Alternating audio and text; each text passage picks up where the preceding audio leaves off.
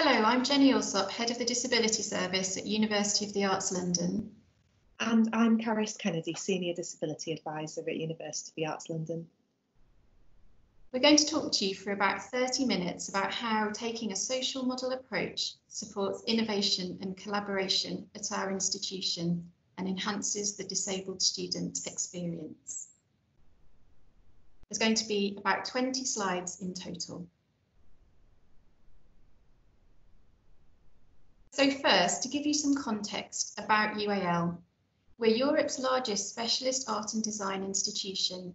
A mix of 6 art and design colleges across London came together and were established formally as University of the Arts London in around 2004.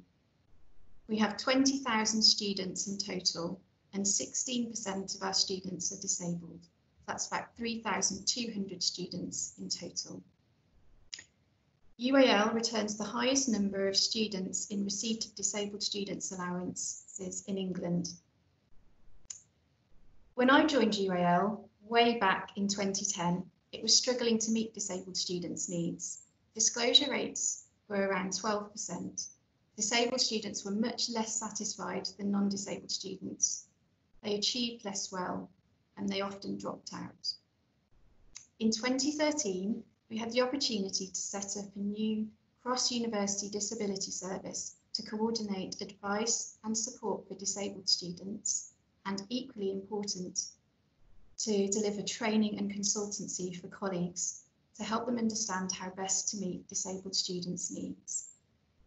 Disabled students are now more satisfied, their degree outcomes are much better, and the institutional culture has changed from focusing on doing the bare minimum to comply with the Equality Act towards a best practice approach. And we've achieved this by putting the social model at the heart of what we do. So today, we're going to share some examples of our approach that we hope you'll find useful to apply in your own contexts. And we'll focus at the end in particular on how that might be helpful in responding to the challenges associated with COVID-19. So first of all, what do we mean by our social model approach? So most of you will, I hope, have some awareness of the social model, but I think it's important to clarify how we understand it and how it underpins what we do. So students may have impairments, conditions, or specific learning differences, but they are only disabled if they have to operate in a study environment that has not been adjusted to meet their access needs.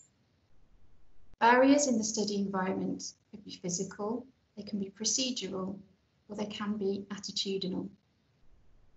Everyone who works within the university has control and influence over their bit of the university environment. They are responsible for making adjustments to it. And the adjustments that we make should, where possible, be anticipatory, not individual reactions to individual students' needs. Finally, all staff, and we include disability practitioners and support workers among them, need regular training about the social model to develop confidence and expertise in meeting students' needs. It's a discipline that needs to be maintained through regular reflection, commitment to action, review, and further improvement. I'm going to share with you an example now from my own practice when I first realised the usefulness and power of taking a social model approach. It's 2010. I've just started working at University of the Arts London. The university had been struggling to meet the needs of a blind student. The student was very dissatisfied and they were taking a year out whilst the university made the texts for their course accessible to them. There was tension between the course team, the library and the disability team about how to achieve this, and time was running out. I'd been reading about the social model and had been researching providers of disability equality training around this time. I got agreement for key staff, including managers from each team, to attend a disability equality training session together. I planned the session with an external facilitator, and we agreed it would include a joint action planning section at the end of the session. The external facilitator helped each team to recognise what they should adjust within the bit of the environment that they controlled. So the course team recognised as a result of the training that what they controlled was the texts and resources that the student needed to use. So they prioritised and revised reading lists, recommending more contemporary texts that were available electronically wherever possible. The libraries agreed to contact publishers to request e-copies of hard copy texts on the reading list. The Disability Service coordinated scanning services, provided a DAISY reader to the student, and recruited a study assistant to help the student access facilities in the library. The result was that the student returned and was satisfied with the arrangements that were put in place and went on to achieve a distinction on their course. It's important to stress that part of the success of this approach was down to using an external disability equality trainer. It's a really powerful and effective way to engage staff on an emotional as well as a rational level and persuade them to make changes to their environment. It's also really important to have clear agreements about who was responsible for making which particular adjustments.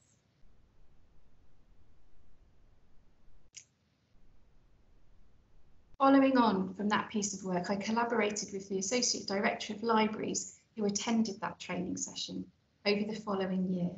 We looked at how the library could implement the action plan that we'd agreed at the Disability Equality training session, and how we could improve the disabled student experience further. Together, we developed an assistant librarian post responsible for access and inclusion. That post is now permanent, and the post holder works closely with the disability team. This approach has become the blueprint for how our team collaborates with other services to develop inclusive practices. So the formula that we use is to, wherever possible, provide disability equality training, including an action planning component, then support each partner service to deliver the agreed action plan. Work together to establish an in-house specialist within that partner team who is linked to the disability service and often supported by a disability service team member who takes a special interest in that area. And finally, we regularly review progress and provide refresher disability equality training at least every 3 years. We've established a range of other roles with other partner services, including an assistive technology coordinator and a single point of contact for access within our estates team. So embedding disability inclusion expertise within specific teams has enabled us to innovate and develop inclusive practices in a range of ways. For example, within the libraries, they've put accessibility at the heart of their strategy for acquiring new resources for students. Our assistant librarian has trained library staff to help them use networked assistive software on open access computers. And disabled students' library access requirements are now fed automatically into the library system. So the moment that they've made contact with the disability service, they can access specific library access arrangements.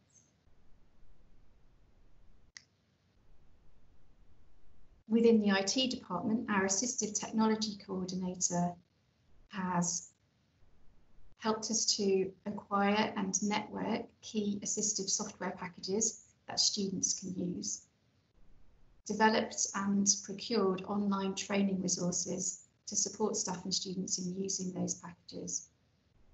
We've trained staff on how to create accessible documents and how to help students use assistive software. And they test regularly new software packages that the university procures and test the impact of upgrades prior to them being released on the network to ensure that they work well with staff and students who are using assistive software.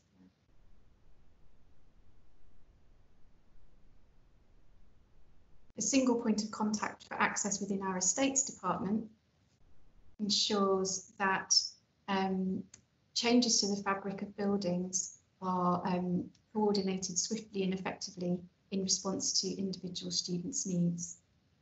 They also coordinate the actions arising from the regular access audits that are commissioned across the university's estate, and they work with us to prioritise what actions those audits outcomes should be taken in. And they engage disability stakeholders, that's both staff and students, with the design of new buildings and the development of special projects to improve aspects of the estate.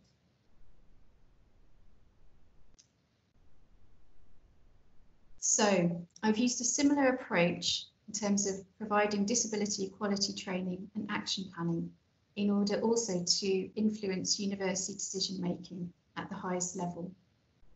So use this approach to persuade university's executive board to endorse the creation of the Cross-University Disability Service back in 2013 and fund the substantial rolling programme of disability equality training, which now underpins how we work with other teams. There was a key challenge in terms of influencing university decision makers, which was to persuade them to attend training in the first place and make time for it. So the way that we approached that was to make the case for change, focusing on the benefits of inclusive practices and taking a social model approach, also focusing on and analysing the risks that were associated with not meeting disabled students' needs. So it was really important as well to draw on drivers from our own institutional context. Current drivers that might be relevant today, for example, would be, does your university commit to improving outcomes for disabled students in its access and participation plan? What are disabled students telling you through the National Student Survey outcomes? And are there other drivers and levers that you could draw on? For example, are there general data protection regulation concerns and risks that will be mitigated by taking a social model approach? Are there risks associated with what we say to students about our offer in relation to consumer protection regulations too? So once I'd made the case and persuaded the executive board to take 3 hours out of their busy schedules to attend a disability equality training session, it was really important to provide a high quality session using a trusted facilitator. We also included an action planning session and we documented the action plan so that they would feel accountable to it and could be held to account for it. And in terms of the actions for the executive, what they are really responsible for is resourcing effectively. So that was resourcing the service and the programme of training, and also to mandate that training for all student-facing staff. It's also very helpful to have a senior champion for disability issues.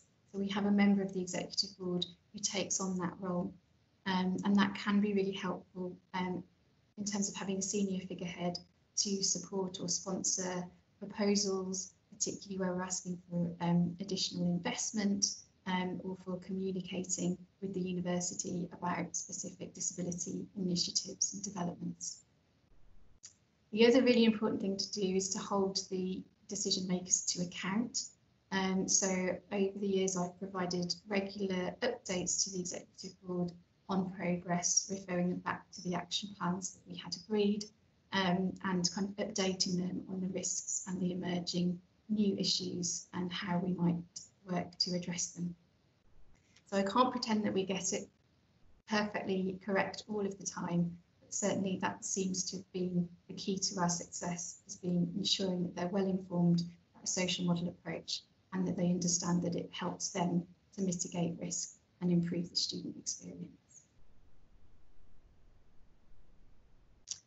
We've worked really hard to embed the social model approach within the disability team's values and culture. This is really important because as disability practitioners, we need to lead the way, to role model the thinking and behaviours that we're encouraging in others. Again, regular training is really important. We have sort of advanced disability equality training every 2 years for the whole team, which we use as an opportunity to reflect on our practice, processes and procedures, and identify further ways that we can improve what we do and further embed the social model in what we do. So we've used the training to examine aspects of our practice, including the language that we use, particularly the language around how we describe impairments and conditions, and how we articulate students' access requirements. We've reflected on how we have conversations with students, particularly how we pivot from perhaps necessary medical model style conversations about evidence and applying for funding, and how we pivot from that to a social model approach, conversation focused on barriers in the environment. We also reflect on how we articulate those students' needs when we formalise them in an individual support agreement, which is the document that summarises their needs for course teams.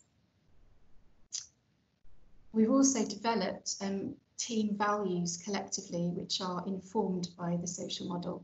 And you'll see those on the banner of the slide deck that we're using as part of our branding, which are to respect individual students, to provide support that empowers students to study as independently as possible, and to promote inclusive practices to meet students' needs wherever possible. And we use these values to actively interrogate our practice in case-based practice sharing discussions and via line management discussions. And they give us all a really useful language to use that helps us to neutrally challenge other people's practices or positions. Carys is now going to talk to you in more detail about how this translates into the work of the Disability Service.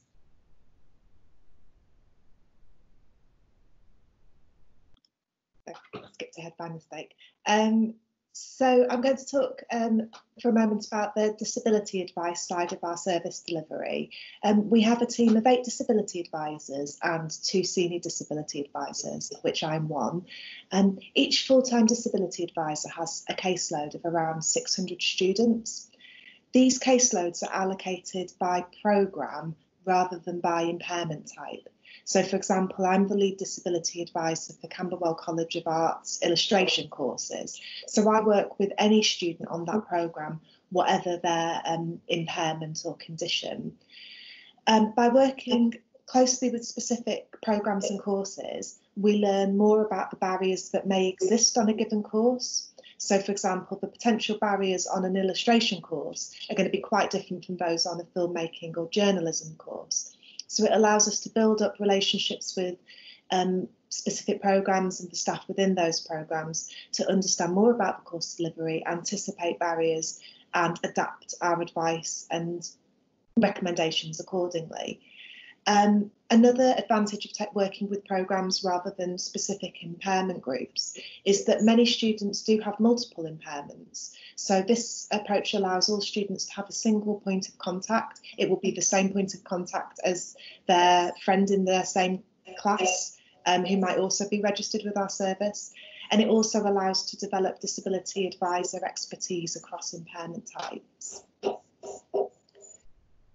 So we use a social model to ensure students' needs are met. Jenny's already spoken briefly about individual support agreements, which are documents that give practical information to course about things that they need to do or adjustments they need to make to remove barriers for disabled students. Our individual support agreements don't include impairment-specific information, so it doesn't say what a student's diagnosis is or frame anything in terms of what they find difficult. It focuses solely on practical, positive things that can be done to remove barriers for students. Individual support agreements also include information about the social model explicitly alongside information about the Equality Act. So we're foregrounding the social model of disability in these documents as we draft them with students and also as we share them with relevant members of staff.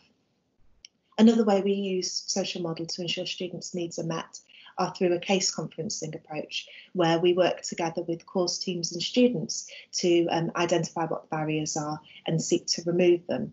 So a case conference approach where you've got, for example, a disability advisor, a course leader and a student together means that the disability advisor can model a social model conversation, focusing on what the barriers are, what the student needs, what's worked for them in the past, and what we might need to do differently, without getting into detailed personal or medical information. So this shows to the student that a conversation can be had that meets their needs without the need to get into detail about personal information, and hopefully empowers them that way. And it also hopefully empowers courses and academic staff to know that they don't need that information to have a quality conversation with the student.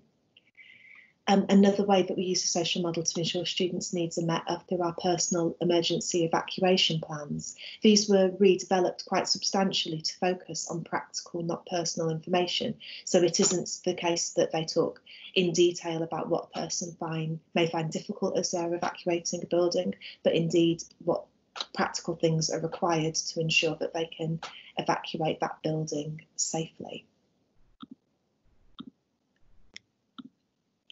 I'd also like to talk a little bit more about our staff development offer. Jenny's already talked about this, how central our disability equality training is, and the social model is at the heart of that.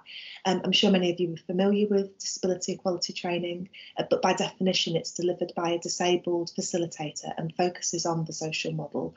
We believe that the learning from this session applies to any impairment or context because it gives the tools and principles that can be applied in any setting to remove barriers for disabled students and disabled people.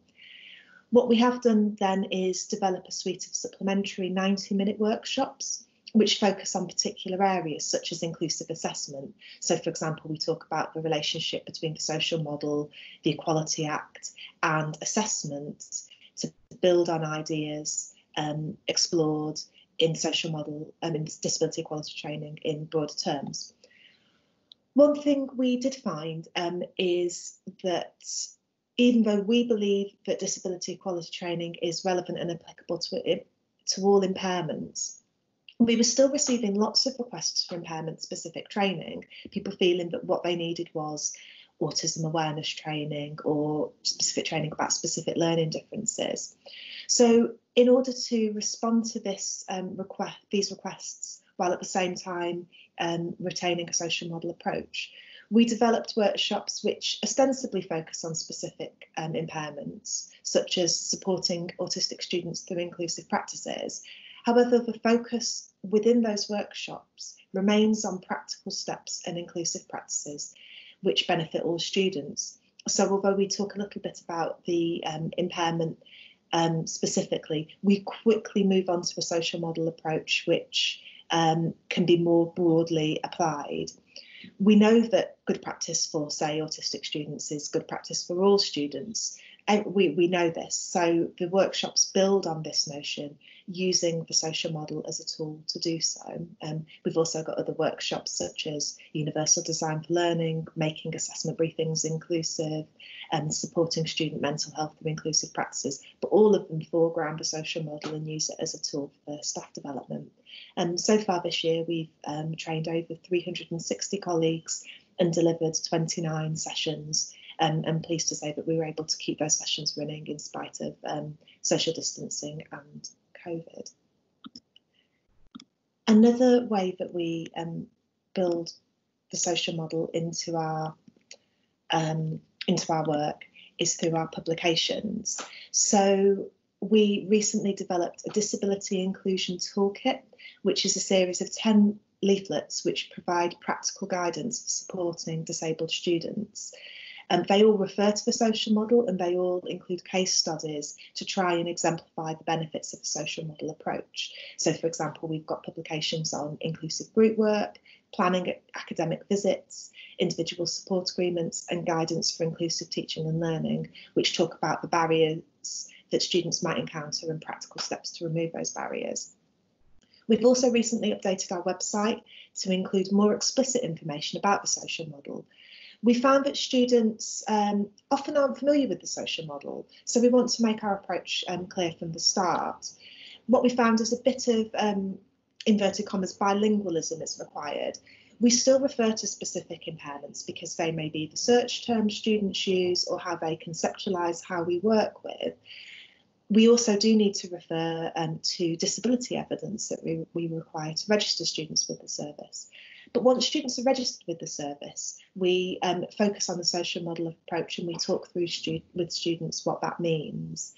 In a moment, I'm going to show you a short animation which relates to that point.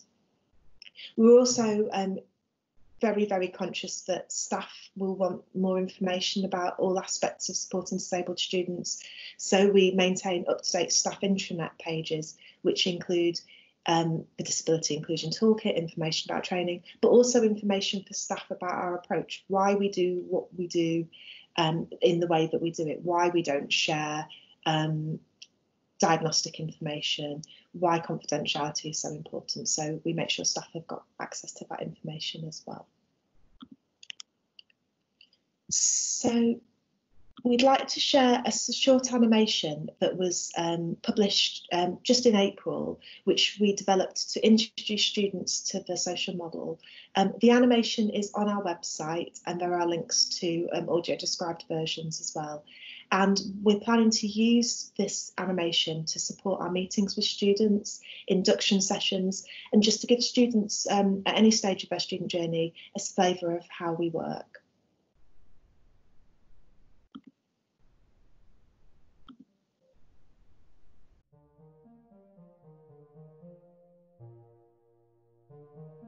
UIL and the Disability Service use the social model of disability as a tool to support students. Here's what this means for you. Have you ever felt like the world isn't designed for you? Like you don't fit in? Each and every one of us is different, but it can feel like the world expects us to be the same. Every day I encounter barriers and things that disable me. Sometimes it's a building or an offhand comment that gets in my way. It can feel like my course is taught and assessed in a way that doesn't have me in mind. Sometimes I feel like I have to tell people my life story, just to get what I need. But it doesn't need to be that way. The social model of disability says that we are not disabled by our individual differences. We are disabled by barriers in the world around us. We are disabled by a world that doesn't take into account who we are and what we need. We don't need to change who we are. We can change the world around us. We can change buildings and courses and attitudes. In a university full of artists, designers and creatives, we can create a university that is designed with everyone in mind.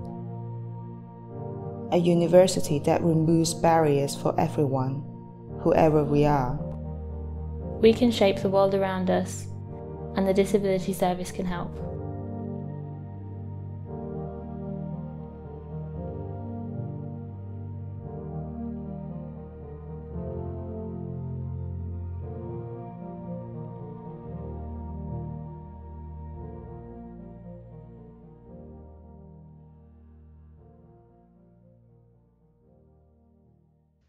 Thanks, Carys.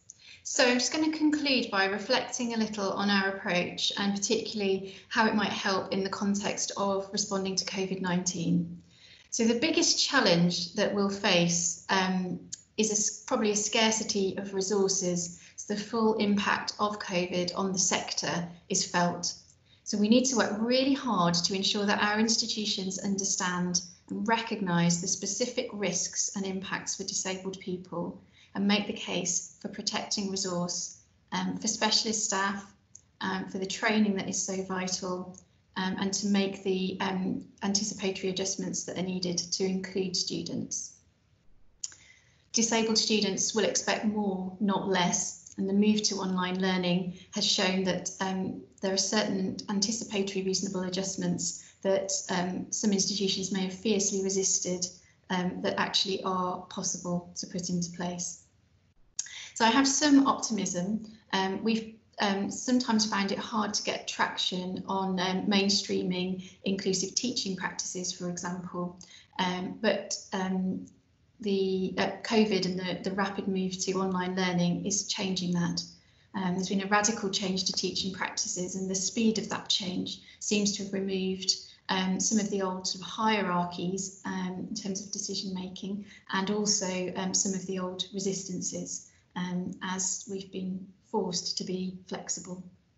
So some of our recent successes and future developments include we collaborated with a range of colleagues with an interest in teaching and learning and inclusion on developing inclusive online teaching guidance for UAL staff, which was published in April to support delivery over the summer term. And there's a link to that in the slide deck, and it can be found on our teaching online pages on the UAL website. We're also collaborating with colleagues on developing a lecture capture policy for the institution and associated guidance for staff and students, which will be available in time for the new academic year. And we are also doing more collaboration with teaching and learning colleagues, now focusing on what do we mean, what would core practice look like in terms of achieving inclusive online, inclusive blended learning, and making sure that we don't forget the needs of disabled students when we are moving to splitting provision between online and on-site delivery.